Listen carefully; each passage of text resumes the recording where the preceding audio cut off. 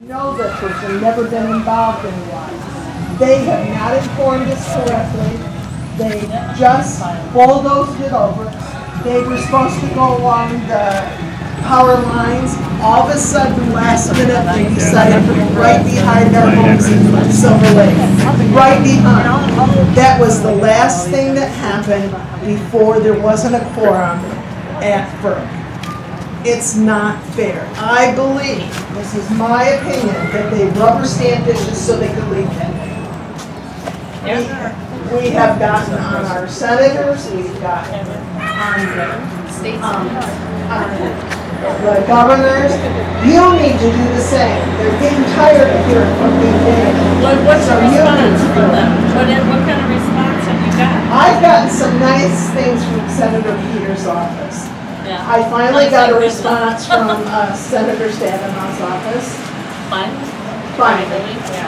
I think that's Maybe probably we need about to 10 visit minutes. her office. Well, I think you can call. The keep- more, I the think- merrier. I think Just they keep need to going. be afraid. Email doesn't do any good. You gotta call. Well, and actually the senators, didn't somebody say that the senators called on for it to hold it? They have sent a So that letter. seems like you won. That's good. Yeah, but that's fine. They sent a letter. But who's moving that letter to get a response? Yeah, right. So that's what I'm after now. How about working at the state level with Senator Joe Hume, because that's basically his Well, territory. you can go I know. environmental, you can go, there's lots of things you can do.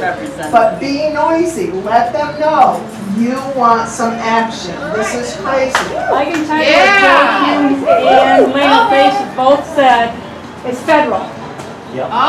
Pass the buck. And even the senators' aides who are pushing FERC can't get FERC to move.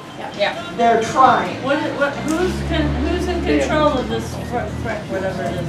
FERC? What is it? Federal government. Donald Trump. Control of it. Trump. Federal government. And some appointees from our president. Because there's a lot, but I'm going to keep going. And if you guys can help put them up, this helps get the word out. So help us out, please. Mary and I, and I'll put them up. Yeah, well, it's 50 an hour or more, and we're thinking